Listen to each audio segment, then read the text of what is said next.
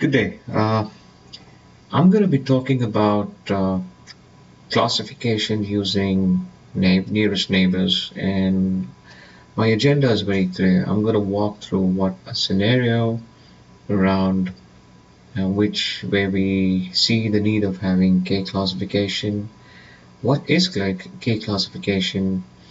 I'm going to run some demos specifically around Azure machine learning and what are the things which one can achieve and cannot achieve in Azure ML from a K classification standpoint of view.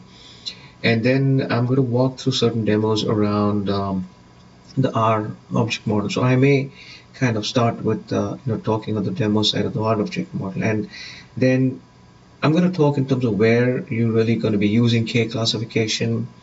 And the last, I'm going to be leaving everybody on a note in terms of the K SWOT. So without further delay, I'm going to get into a scenario where it's a classical place. We eat a lot of food, and the food has certain taste.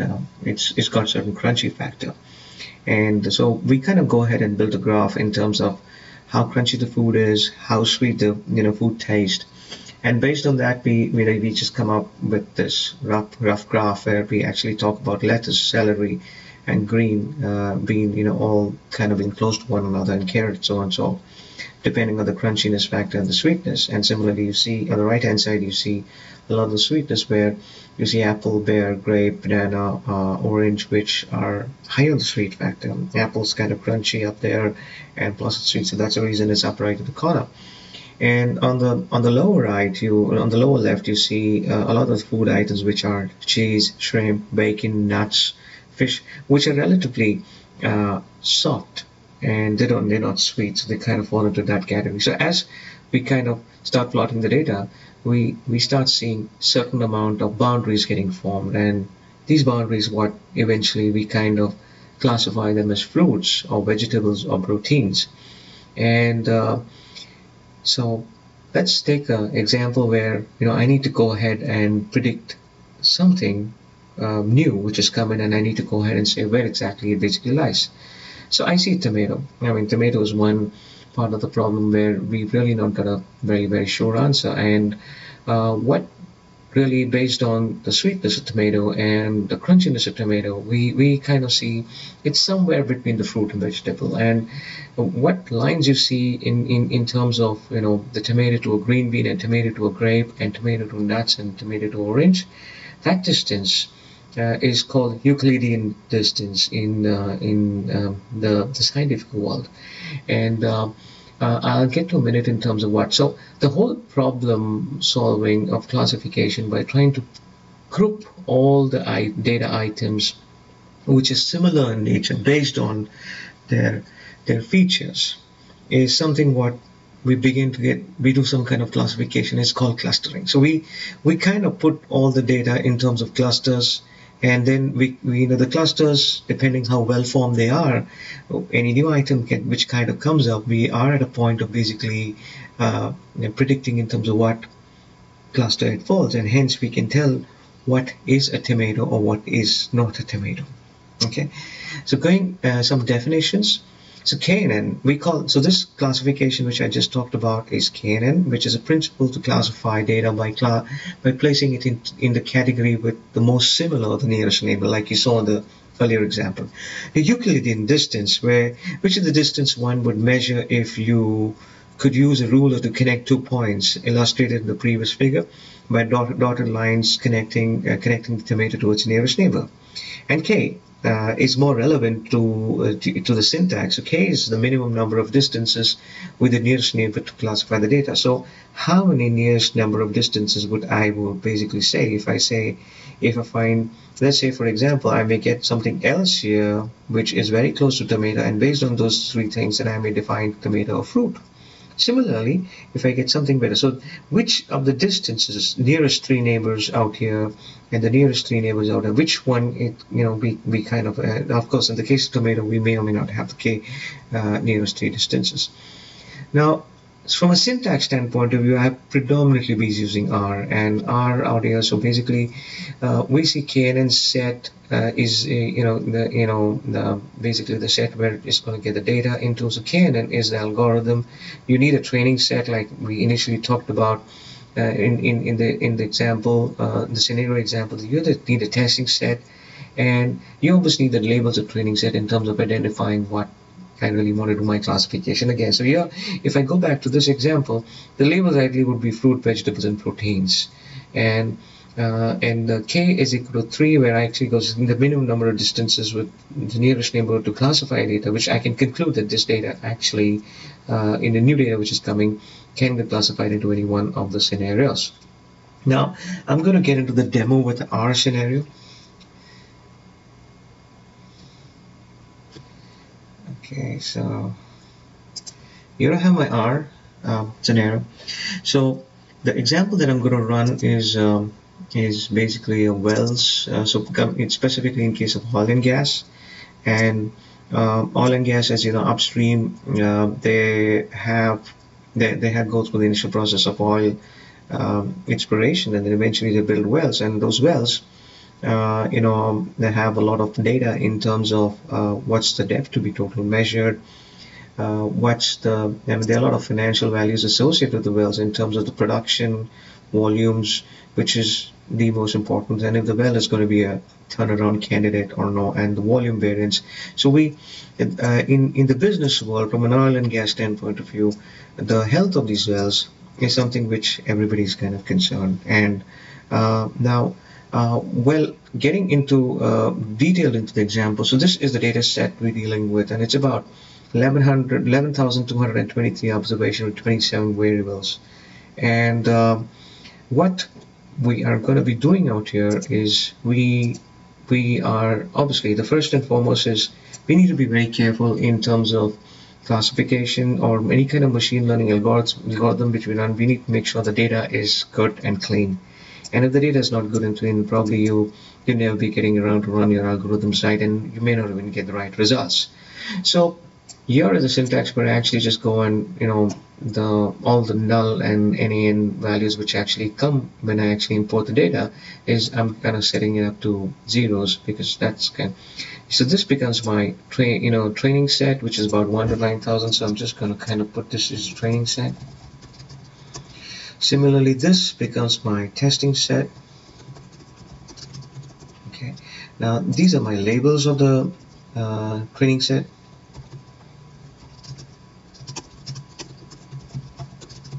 Okay. Similarly, I may have the labels of my testing set. Sorry for that.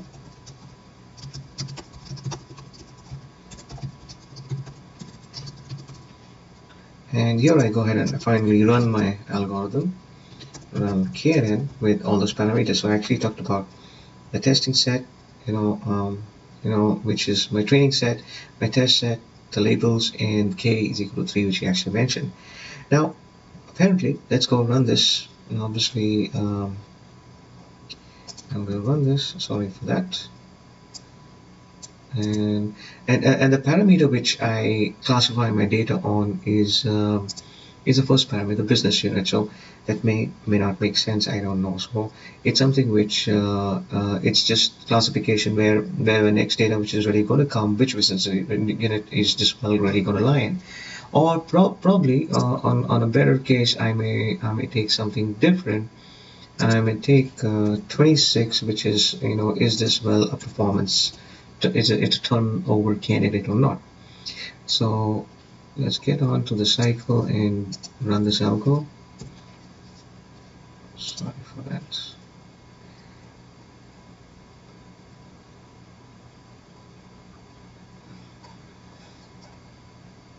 Okay, so all right. So I'm sorry for this. It doesn't. These are the. Just for the explanation standpoint of view, I kind of put this, which doesn't get there. So my apologies for this. And so here I am up, and I will go ahead and run this same stuff again. And here I go, and let's see how it actually comes out. Okay, so here is my data. So 78 is idly. So one thing is that most of the algos within machine learning do not understand or do not want to basically spend the time understanding the alphanumeric data. And so 78 and 89 are values which are replaced for a yes and no. And so if I'm looking at the data set which I've got, and continuing with the part two of this. So if I'm looking at the data set which I've got, and here's my data set and the initial data set, let me talk about the training data set, which is about 9,000 observation, and I need to, so I've kind of replaced this yes and no with the 78 and 89. So 78 refers to, this is a no, and 89 refers to a yes. And the data set which I have is split into a small and a test data set. Now this is the test data set where which we run our assumption against. So the small data set is where we actually run the KNN algorithm from a training standpoint. After we manage to get the training set on that, the next thing we actually do a cross tab to basically figure out the prediction which actually comes out of it based on my new training set, on my new testing set, what is the correlate. So I had about 2,202 records in my testing set and about 9,000 records in my training set. After the training, I've managed to build the response made from KNN set, and in a minute let me just show what KNN response really looks like. So it talks about 78 and 79. It's taking the 2002 odd, and now, but I need to kind of look at if my data, which is in my testing set, and the relevance of the result set, which is coming in KW set 1, which is the response from the KNN clustering based on. So I want to see what's the differential, and so I got about 2,202 records in my testing set, and I've done a cross tab across my test labels and the output of the KNN. And here what I've done, so if you look at the matrix, this is the test label, this is the KW set, and we do 78 on 78. So basically a no unknown prediction. So what the algo predicted as a new test data, which is going to be a no, and it was about 1985, which is 1985 of the records are going to be a no, 36 of them are going to be yes, and roughly if I'm looking at if I'm looking at a total of 2002, there's approximately close to about 2,000 records which are in line with the prediction of the new data set. So our prediction algorithm is running at what rate? Let's probably take a look. So if I'm looking at about 1986, no, sorry, 1985 plus 36 divided by 2202, that's about doing a 91.7% 91.7% prediction rate is quite correct. And the remaining stuff where we actually see a 78 on 89, which is close to about 68, and an 89 on 78, which is about 113. These are something which are false positive. So if I'm looking at this and this, these are false. So these are the the real values, real positive values. This is the false positive value. So we can deduct that about 91.7% of the times this data set and this algorithm will be in a position to classify the data rightly. And of course there'll be about stray cases like tomatoes, which probably may not fall in either of them, which would actually be 68 and 139. So that's the case of tomato. And now I would want to kind of look at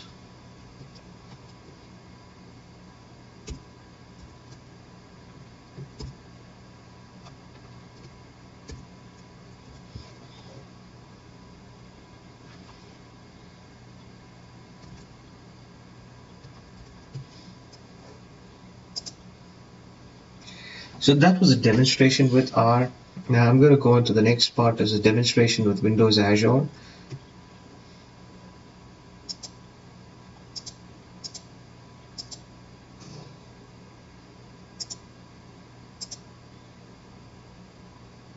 So we looked at, I mean, in terms of the model which we already talked, and we're going to be running the same stuff on the turnaround prediction on R. We actually talked about, it's got two execute R script. One is basically just in terms to basically get the packages which installed on R. Ultimately, everything within machine learning internally runs on R. So that's how you get a sense in terms of a lot of R which is happening below the hoods. Now, what I've done out here is simply taken a cut and paste of the what's available out here in my R Studio and just gone ahead and put it out here. And let's run this and let's see in terms of how what's the kind of output I get. And the reason I want to kind of do this is basically kind of give you a sense in terms of what would be out of box in terms of Azure ML versus what would you really need would one really need to do in case of a real life scenario. Now, first, let's take a look in terms of what are the packages which are installed on Azure ML from an R perspective. And so we can see a whole lot of packages. I mean, you can come back and go back and later take a look at this entire stuff. Next, I want to basically take a look in terms of what's my output. Now, the output which I get, oh, it's fine, it looks good, but it doesn't give me the insights in terms of what I really want to look. What I really want to look is this. This is exactly what I would want to be playing around with, is basically getting to know in terms of how my algorithm is performing, what is my crosstab report specifically in terms of the mixes and matches. And this is exactly what it gives me. I mean, I don't think probably I would get this kind of output from typically from from the Azure ML standard construct, and hence I went ahead and used execute R. Now, getting back into now, where do we use KNN? It's pretty straightforward in terms of where do we use KNN. It's basically from a classification standpoint of view. There's not much of relationship, and the data is very complex, and trying to establish a relationship is fairly difficult. Now, getting into the SWOT, the last slide which I have, strength, simple, effective. Make no assumption of the underlying data distribution. It really doesn't give a model out. So fast training phase. Weaknesses: does not produce a model. Slow classification phase, requires a large amount of memory, and nominal features missing data requires additional processing. So this is where KNN is. Now, just to let you know, while before I kind of get off or basically leave this presentation, I want you to guys to know that KNN is a very powerful algorithm in terms of clustering. So most of your big data projects which initially does come out do start up. I mean, you're going to start up with clustering or classification of the data, and does really help you set your direction right. So please do use KNN as your starting tool, and thank you for watching my presentation.